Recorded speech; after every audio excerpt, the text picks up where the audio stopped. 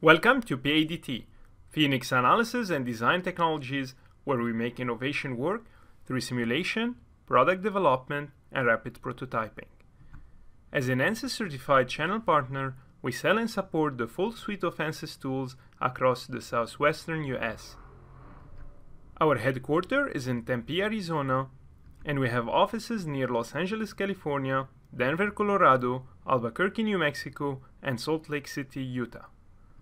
In addition, we provide training, mentoring, and simulation consulting with these ANSYS tools worldwide.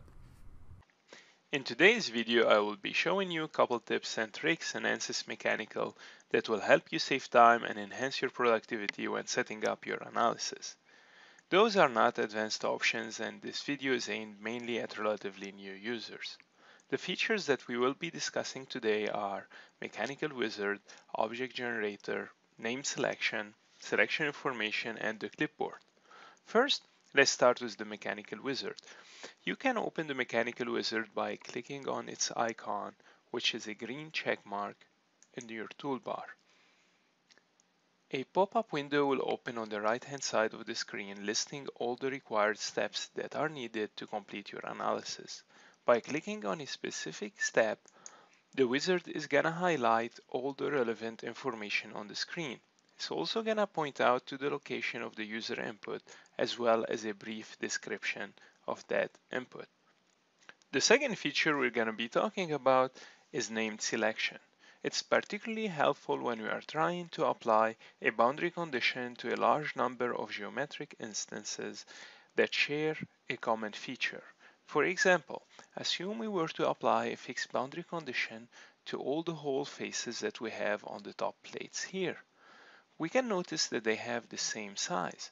So what we can do, instead of having to go through each single one of them, is to select only one, right-click, create name selection, check the box next to apply geometry items of same size, give them a relevant name, and hit OK. You will notice that a new name selection have been created on the tree on the left. The only problem is that the bottom plate have the same size for the whole faces. In order to remove the bottom ones, we can take advantage of the fact that they lay in the negative Z coordinate.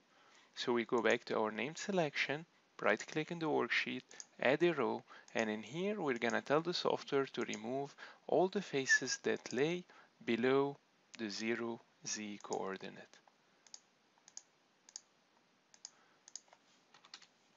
Then hit generate, and we can notice that we ended up only with the top hole selected.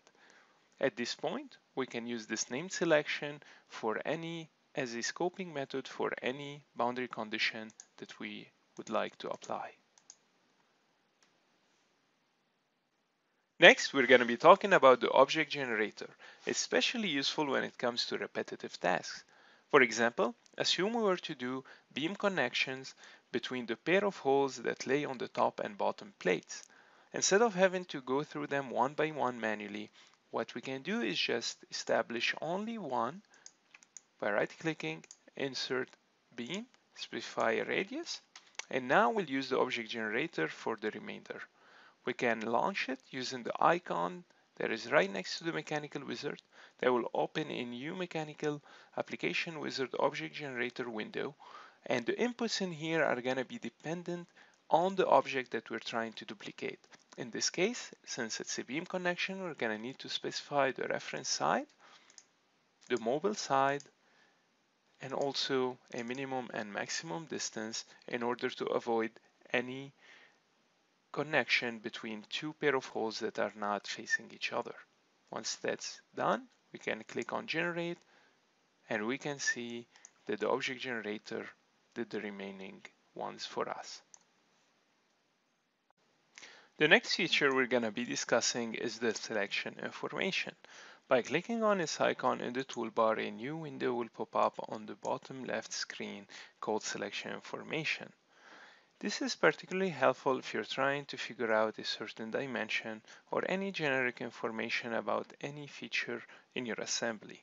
For example, in this case, if we were to find out what is the radius of the circle of the hole, we would select that circle and then we can open up the window and check the radius as well as all the other information about that selection.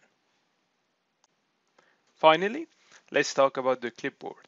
It's a relatively new feature that has been added to ANSYS Mechanical.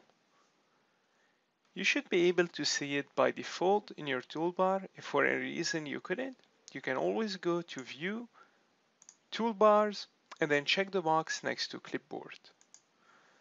You can add any selection to it, or you can remove certain selection from it,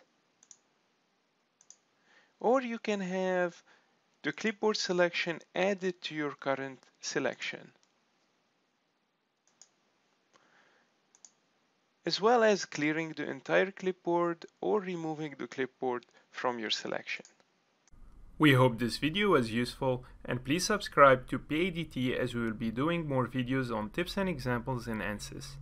If you have any questions, please feel free to call PADT Inc. Otherwise, see you next time.